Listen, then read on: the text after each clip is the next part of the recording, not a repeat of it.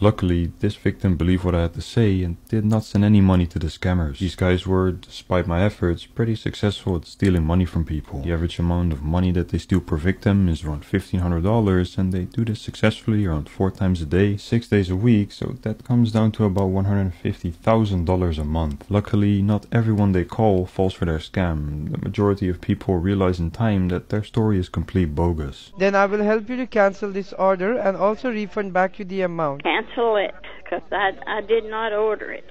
Okay, ma'am. So, love, in order And to take me off your calling list. Listen to me. Do you want me to cancel this order or not, stupid lady? Yes. Yes. What? Yes. What? Yes. I want it canceled. So, hold on. Let me help you. Okay? Well, help me do what? To cancel this order, ma'am. All you gotta do is put on there cancel. Okay, ma'am. Do it by yourself. Thank you. Do it by yourself. Do it by yourself, you stupid lady. Do you know anyone from Dayton, like your family members or any friends? Yeah, there was at one time at a fucking old whore that I used to go see all the time. Maybe it's her. Or you. Hi, you need to take us off your list. We don't have an Amazon account. And who the hell are you? Your mother. Oh, you are my mother? When did my dad... मेरा माँ है बोला. मेरी माँ तो कहीं foreign गई नहीं. ये कब पैदा हो गया माँ?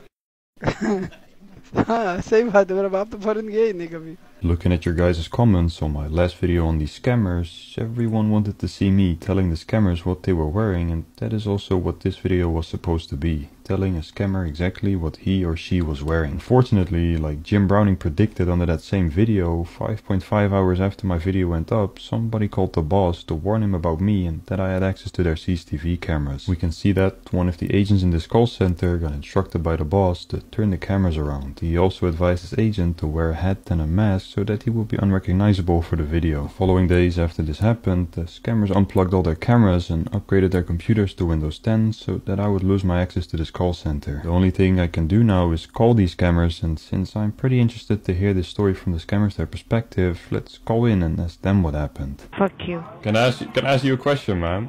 Fuck you. Like, wait, whoa, why are you so hostile? I want to ask you a question. Why did... motherfucker, bro. Bro, why did you guys reset your call center? That's our job. Do you know what happened to your call center? Did you know what happened? Who the fuck are you to tell me about it? Who the fuck are you? Who the fuck are you? You're on a reset computer. Why are you on a reset computer, man? Fuck you. Your computer got reset. I'm you not know why? afraid of it. I will tell you. You know why? Because I f***ed your call I'm not center afraid and then